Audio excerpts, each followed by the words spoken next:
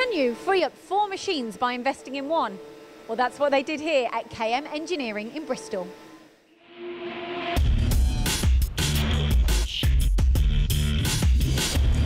Kevin, this machine has really taken your business into another league. Now, before we get talking about the machine and the parts, what do KM Engineering do?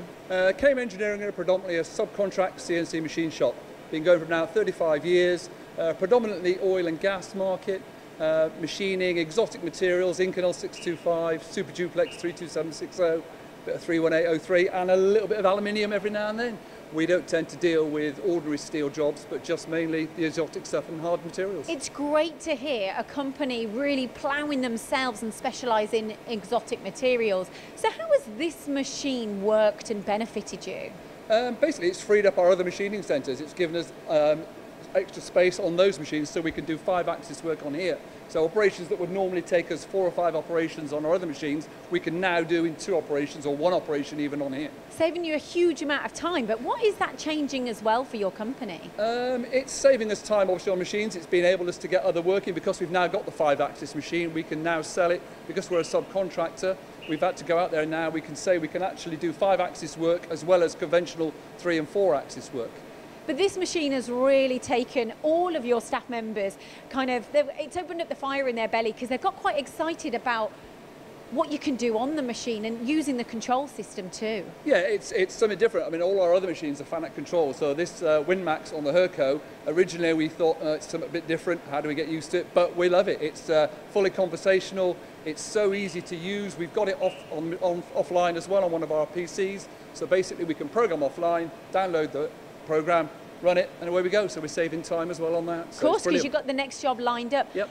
Look, Kevin, I want to see parts. Have you got any examples here that you can show us? Yeah, we have, Lindsay. So here we have a part that we've been machining on our normal vertical machining centres. So basically we would turn part, obviously, we'd put it into a 3-jaw chuck, machine all the top face, thread mill all the holes, then we'd have to put it into a fixture plate, machine the holes in the side, machine the pocket on the side, machine another hole. So basically a 5-operation job for us.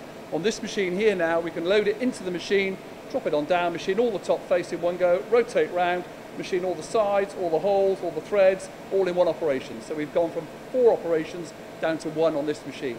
And this machine as well is really advantageous in the sense of the access to it is fantastic. We can get in the front, as you can see. So we've got some big heavier parts that we do as well, so we're not struggling to lift them in the machine as well, which is really good. And the setup, the Trunnion, you like that, don't you? Yeah, that was one of the reasons why you purchased. When we looked at a couple of the machines, Trunnions normally go up to 90, 95 degrees. This one actually goes to 115 degrees, so we can actually go beyond centre, which is fantastic because we're doing a lot of angled holes and cross holes and that sort of work as well, which means we can, instead of having to do operations and take it off and put it back on again, we can do that at the same time. So overall, you're telling me that you're making parts quicker, less operation, you've got jobs ready to go on there lined up.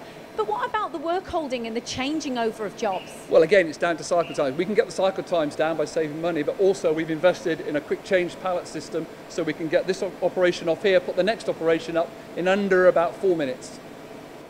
So Kevin, why the Hurco VC500i? Well, we looked at a few machines on the market. Obviously, we've got verticals and we've got a horizontal. Our first entry into 5-axis, we wanted something that was easy to program, that my operators could use. As I say, we're all fan-out control here, so going to something like WinMax was a little bit difficult, but it's fantastic now. The actual work envelope is good. We have machine jobs on here that are over the size of the travels, and also the access to the machine, as you can see, it's easily accessible. So some of the bigger parts that we're doing parts that are sort of 75, 80 kilos. We can put them on there, Inconel parts, and we can machine them at the same time. So are you pushing it to its limits?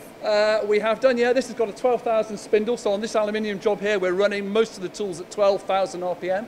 When we do our Inconel parts on here, we're putting a 28mm U-drill through in Inconel, going about 140mm deep, something like 700 RPM, feed rate 30mm a minute.